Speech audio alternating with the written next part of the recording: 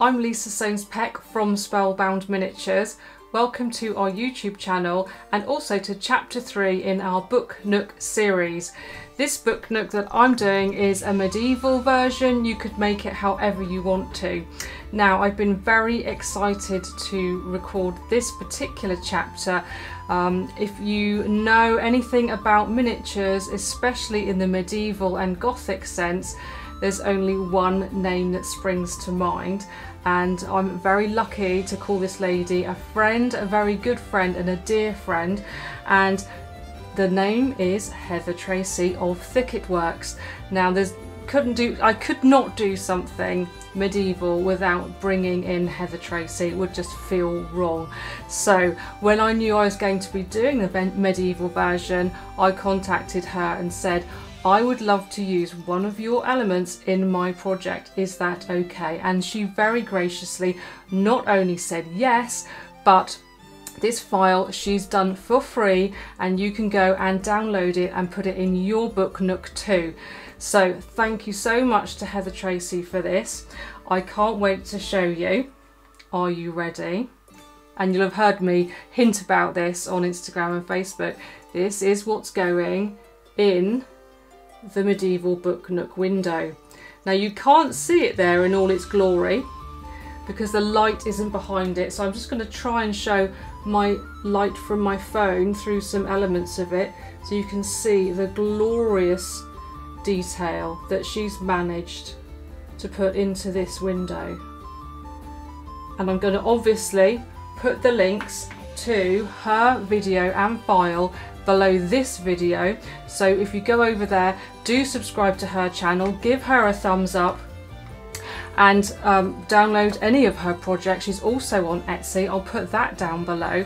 So this was a dream file for me. As you know, I make all of my SVG files, so for me to be able to download somebody else's file and make that was a treat in itself. And you can see it easily, we've made this window wall specifically to fit this file, and how beautiful it is. I'll put a photo up now with it backlit so that you can see how gloriously the colours come through. For me, because I'm using 2mm chipboard, I did 2 layers either side of the stained glass. So there's an inner layer and an outer layer for the frame. I don't know if you'll be able to see that there. There's one and then there's a slightly raised one. So I did it on the back as well as on the front. And then I used 2 layers of the stained glass, which is printed on your home printer. I used an inkjet printer onto OHP paper. That was really easy. Again, just do the print and then cut on your Cricut. It worked like a treat. And then I sandwiched them all together.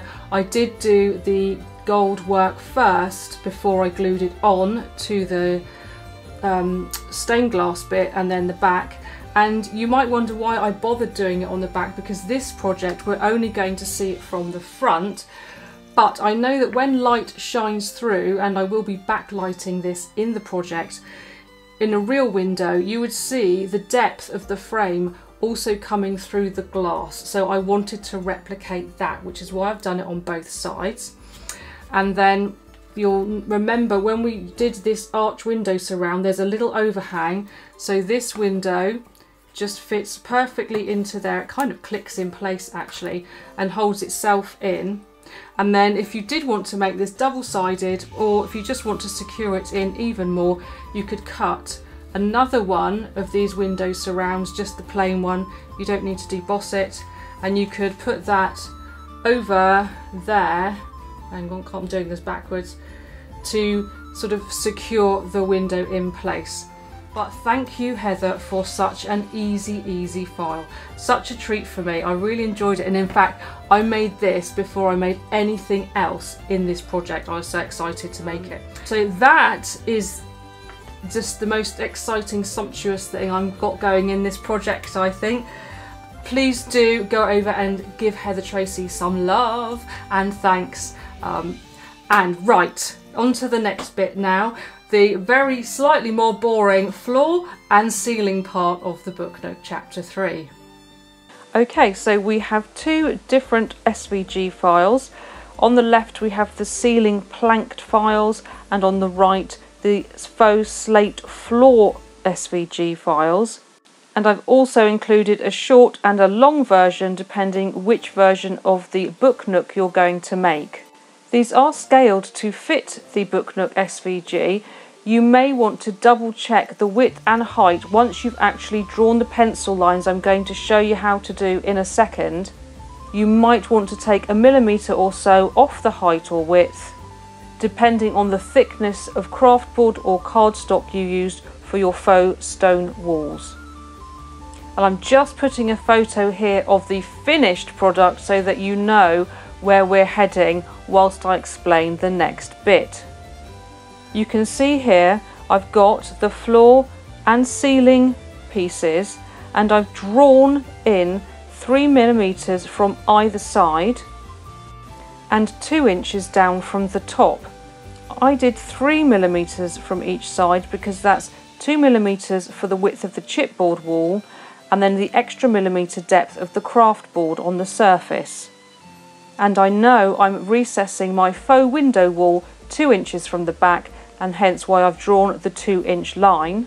If you're not having the 2-inch inset wall, you'll need to draw again 3mm from the very back of your ceiling and floor pieces to accommodate the back wall with any wall covering if you've done that.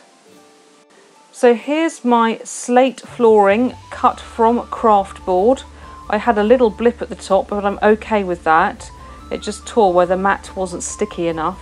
And we're going to do exactly as we did with the stone wall. Take a piece from the mat and put it over onto the floor, but making sure we don't go over the pencil line, and if anything, err on the side of caution inside the pencil line, so that when we stick the wall on, we're not pushing it out over the edge of the chipboard.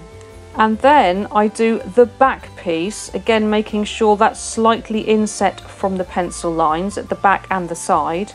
And then I put the middle piece on, and I do a slightly bigger gap at the front and a narrower one at the back.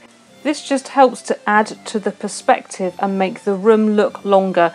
You don't need to do this if you're unsure about it. You can make the gaps equal and even. And then I just do the whole rest of the floor.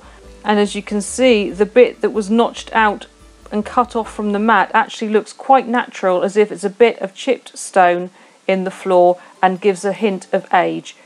I then coated the floor with 2 coats of clear matte polyurethane varnish.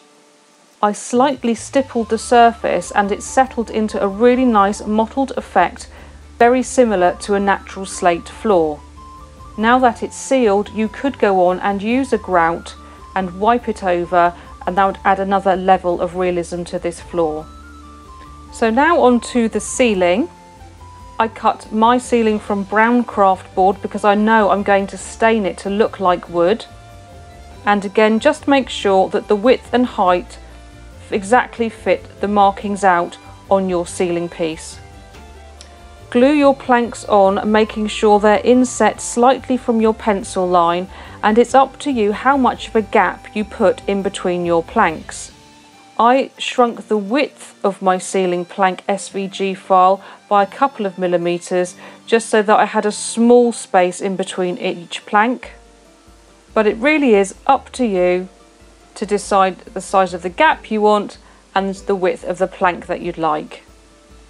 I wanted a nice rich dark tone for my ceiling, so I chose a walnut wood dye and brushed it on in the direction that I would want the grain to go in an actual plank of wood. It took me 2 coats to achieve the level of colour that I wanted. This next step is completely optional. I chose some square balsa, and this is 3/8 of an inch square, and I cut 2 6-inch lengths from it. Again, you'll need to measure the width of your ceiling between the 2 pencil marks for the side walls. Always allow extra so you can file it down to fit. And then I stained those with the same walnut stain that I did the ceiling planks. You can notch out odd bits to make them look aged and stick them at equal distances along your ceiling, or again have a bigger gap at the front and a smaller one going back to force the perspective of an elongated room. If you did want to put a ceiling light in this project, the beams are ideal for you to hide the wires behind so that you don't see them from the front of the book nook. So there we have the ceiling and floor pieces ready to go and be built into the book nook. You may want to age them, stain them and rough them up a bit. And I think I'm going to put some greyish grout in between my slate slabs. So make sure to join the Spellbound Miniatures Facebook group because I'll be putting my updates in there as I go. And we've also got extra tutorials in there, especially if you need help importing SVGs and the debossing files. Thank you for joining me today. I look forward to seeing you with chapter 4 when we actually construct the book nook, and I'll leave you with some more photos of that glorious Thicketworks stained glass window.